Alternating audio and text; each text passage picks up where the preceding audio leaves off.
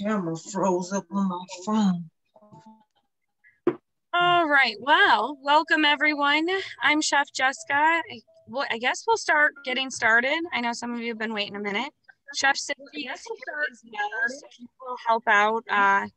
Mute you guys if you have any questions like that. See, we're going to be doing some costing today. We're going to go over some basic costing principles, beginning stuff. I will stop a couple times and ask some questions too. So feel free to throw them in the chat if you have them, but hold off on asking out loud. If you could all mute yourself so we don't have background noise, that would be lovely too. But I'm going to share my screen with you and we'll kind of get started. So basic costing. All right. Costing principles. We're going to kind of just go over some rounding numbers, conversions, simple things, kind of basic principles before we kind of get too involved in the program, in the course itself. So rounding rules, your beginning rounding. We have 0 through 4 stays the same. You don't round. I guess I should start from the beginning. We have, when you look at your digit, you're looking to the right of your digit. So the examples I have in front of us here, we're talking money. A lot of the class you're in right now will be talking costing, talking money, things of that nature. So you're always going to the nearest penny. So you're always looking to the right of that digit to determine what to do with that digit to the left. 0 through 4 stays the same. I like to think of those, if you struggle with this, I like to think of them as very nice numbers. They are so nice, they let the other number stay as they are. They don't make them change. 5 through 9 are quote unquote mean, bossy numbers. Make the number next to it change who they are and they make them go up. So if you ever struggle with rounding, I really, really like that principle, just a little thing to think about. But that is some basic rounding. When we are talking portions, portion sizes, serving sizes, things like that, we're talking whole numbers. So there is no rounding when we are talking portions and servings. Everything to the right of that decimal falls off. It drops completely. You can't serve a partial portion. You can't serve a quarter of a cheeseburger to somebody. So when we're talking a lot of costing and a lot that we're doing in costing, that's where we're talking. So that drops off. Let's see, some basic conversions. You are typically converting over to the smaller unit. So whatever unit is your smallest is typically the one you're going to go for. Your common conversions, if you don't have them written down somewhere, I highly, highly, highly recommend you having like a master list of, 1 tablespoon equals 3 teaspoons, 4 cups equals 1 quart. Those type of conversions, especially when we get into the ounces, pounds, gallons, things like that. Definitely have that master note list written somewhere, printed off. That will help you greatly throughout this class and just in the kitchen in general. That was kind of quick though. So I want to stop here real quick and see how everyone is doing with that. Sorry, I know I have really bad lighting, so you can't see me very well today. But everyone good with rounding, kitchen, common conversions, things like that? No. Hi, Chef. Okay. Hi, Chef Jessica. Hi. We were waiting for you. I'm in another classroom, I think. All of us, I think we got the time and everything kind of misconstrued because we were waiting for you. Oh, geez. Well, I'm in here, so I'm glad you could join me. So you said 2 o'clock because I got your message and it said 2 o'clock. When you said 2 o'clock, are y'all just now starting or have y'all been starting? We just started, 2 p.m. Central Time.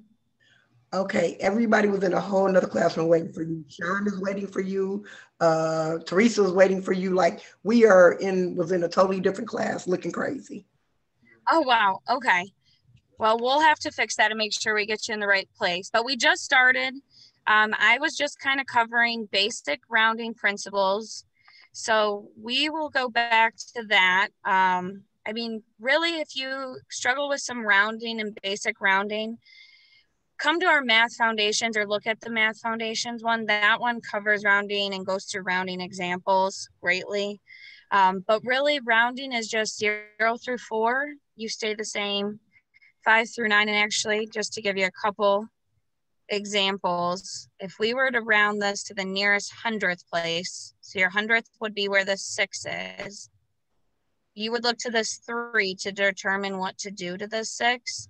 And so since it's 0 through 4, it stays the same. So that would stay 109.76. I guess I was rounding it, but anyway, kind of go back to this. So rounding is 0 through 4 stays the same, 5 through 9, you round up so it changes and goes up. When you're talking serving size, portions, whole numbers, everything to the right of the decimal falls off and you have your just whole number. You cannot have a partial portion. You cannot serve a partial portion, partial serving. So anytime your chef are on a test or quiz and they ask you, round it to the nearest whole serving, or what is the nearest whole, or how many servings can you have? Whatever number you come up with, you always drop everything to the right. Now, when you're talking costing, money, things like that, that is where you do the rounding. That's where the 0 through 4 comes in. So converting a percentage to a decimal to a percentage, you either can multiply by 100 or you move this decimal 2 spots to the right. It is the exact same thing. To throw in my example we have here, we have 0.25. If you times it by 100, that gets our 25%. Same thing if you move it, or this example we have 0.8493, times that by 100.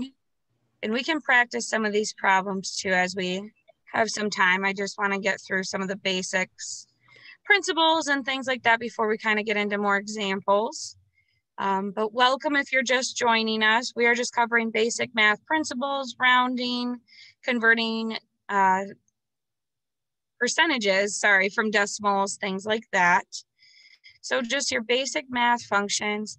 The biggest thing to note in your costing class in general, and in all culinary math really, is read the question. You may be doing the math right, you may be answering a question correctly, but read the question completely, figure out what they're asking for. You need to figure out and determine, what is this question even asking of me before answering anything? Because some of the questions will be worded differently to not necessarily fool you, but if it's asking you what a percentage is and you say 0.25 or you say a decimal, you may have that answer right. Your math may be completely accurate, but you answered the wrong question. You gave a decimal, not a percentage. So your biggest thing that you're going to want to do throughout this whole program is just make sure you are reading it clearly, make sure you're reading the question and answering the right question in the right format. If it asks you how many ounces are in something or how many pounds are in this, make sure you're answering in the right formula, the right format. If you answer how many ounces it is, but it's asking you how many pounds, that's an easy way to get that wrong with doing the math right, which is like the absolute worst thing that can happen, is that you have the math right, you're doing the problem accurately, but you don't answer it in the right way. So always double check. Anytime you're doing this, if you get the right answer, kind of go back in your head, think about what you're answering before you put in that final answer. That is the biggest piece of advice with culinary math for sure. Your units of measure are huge. You always want to make sure you're in the right unit of measure or in the same unit of measure. If we have a question that starts off in pounds, something else is in ounces, and we're asking the final answer in ounces, you want to make sure you're converting that. So common kitchen conversions, like I was saying earlier, make sure you have them written down, or just have them memorized. Eventually you'll memorize them if you aren't there yet. 16 ounces are in 1 pound, 128 ounces are in 1 gallon.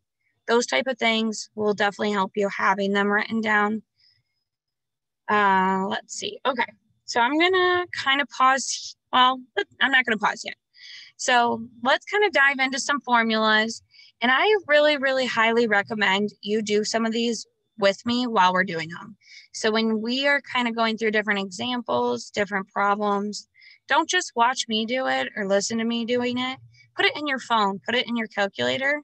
Just walking through the steps will really help you learn. So when we're talking how many portion servings can you make? You basically take the starting amount you have, the quantity you have, the amount you have, and you divide it by your portion size. And this will get you how many portions with what you actually have.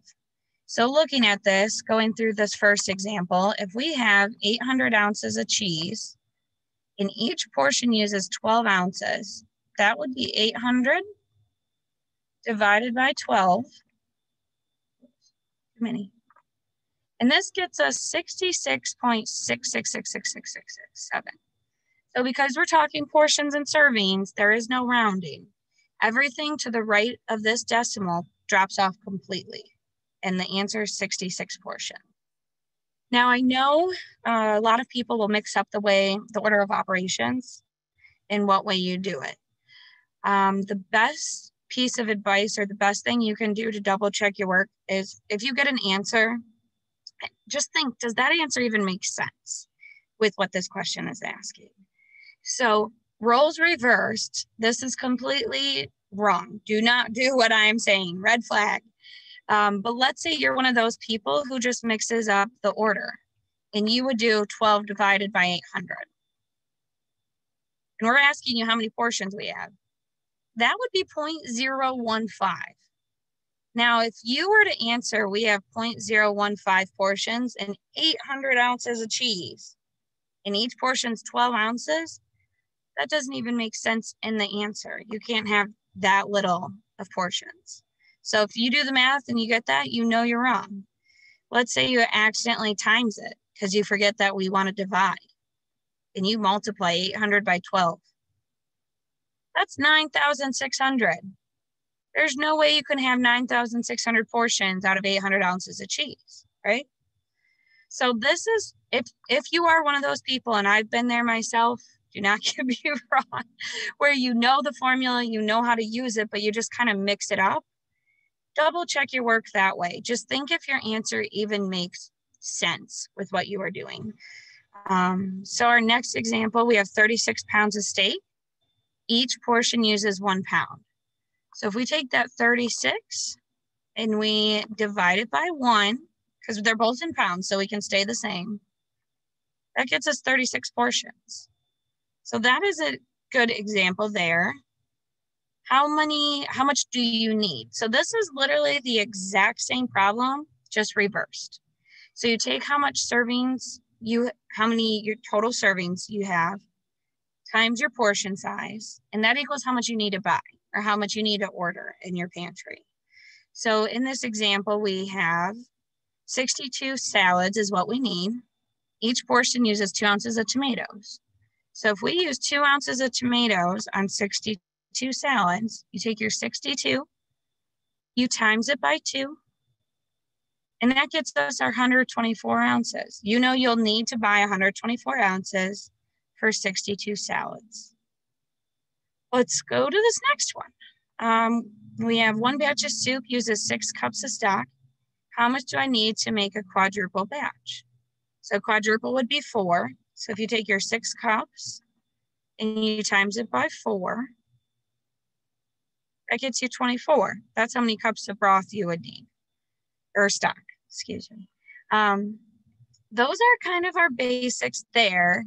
And I do have some, I guess before we do that, I'm gonna go back to this.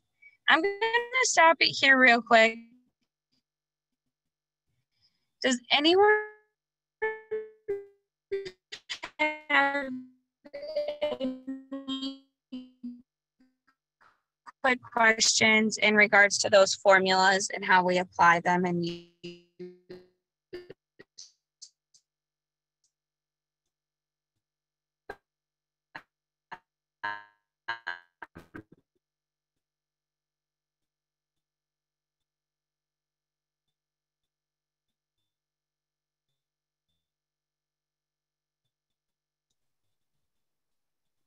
Uh-oh, I think she froze up. Give her a minute, guys, and she'll be right back.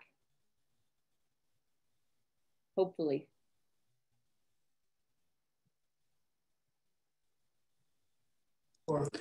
Okay, can someone repeat that? It was one batch of soup uses 6 cups. How much what? Quadruple a batch. Sure enough, which is great. I'm gonna get into Y'all are breaking up really, really bad. I can't even hear. Jessica, you're real quick.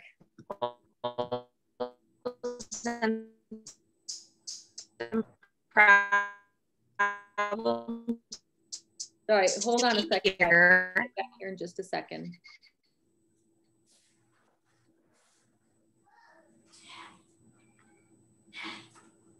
Are you there, Jess? So let me share my screen again. Hey, Jessica. And we will kind of get started. All right. So looking at this,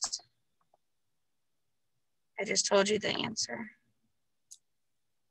No, you didn't, because. All right.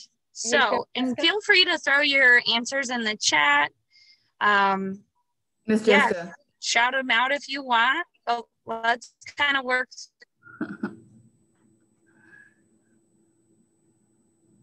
I can't even hear it. That's never good. Can you hear me now?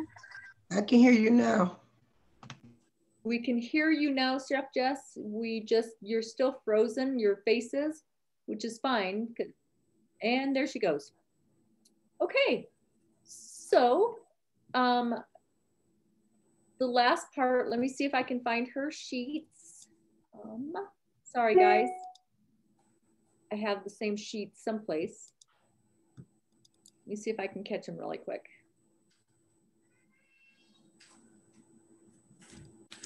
Oh, Darn.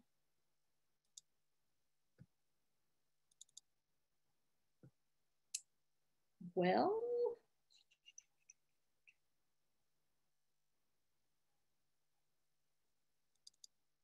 make sure I've got the right sheet. Oh, she's back. I know we gotta love technology, don't we? Can you guys hear me okay? Nope. No.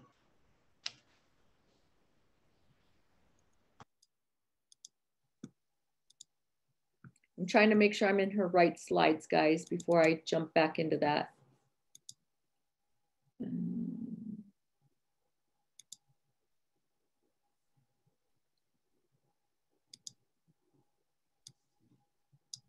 Chef Jessica, you're still frozen and lagging. Can't hear you. All right.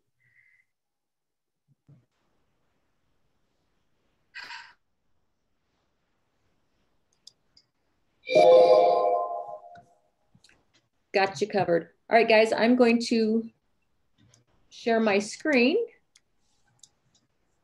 once I can find it. All right. I'm going to share my screen with you, and Chef Jessica will jump back on here when and if she can. So she was.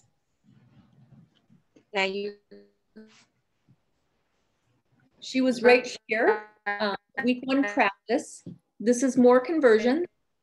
So you're going to always take your big unit, multiply it times your conversion number, get a small unit Frozen. total. You're also going to take your little unit divided by your conversion number is going to equal your small unit total. No, it's not. It's going to equal your large unit total. We need to change that. Don't want to confuse anybody. All right, so for an example, how many teaspoons is in a tablespoon? You know that there's 3 teaspoons per tablespoon. So if you have 8 tablespoons, that's your big unit. You're going to multiply it times your conversion number. Your conversion number is going to be 3 because there's 3 teaspoons per tablespoon. So that means you're going to have 24 teaspoons in 8 tablespoons. Yeah, 24. Or 24, I'm sorry. Good thing for correcting my math, and it's right here in front of me. How many cups is in a quart? Big unit. 8. You're going to have 48 cups. in a quart. 48. You have, so there's 4 cups in a quart, and you have 12 quarts. It's going to make 48 cups per quart. How many ounces in 4 pounds? Well, there's 16 ounces in a pound. You have 4 pounds, so you're going to multiply 16 times 4 is going to give you 64 ounces. Chef Jessica, are you back? I can try to be. Can you hear me okay? Kind of off and on. Do you want me to continue?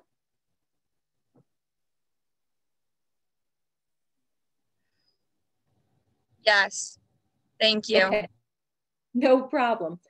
How many gallons is in 1,152 ounces? So you're going to take your little unit, which is your ounces, divided by your conversion number, which we know there's 128 ounces in a gallon, to get our big unit total. So we're going to take this 1152 divided by 128 to get 9 gallons. Is that making sense to everyone? Kind of. Guys, I'll be honest.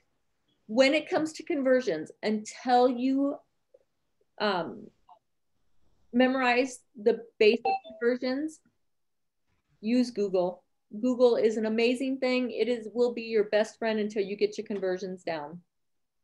I still sometimes use, yep. Renee, did you have a question?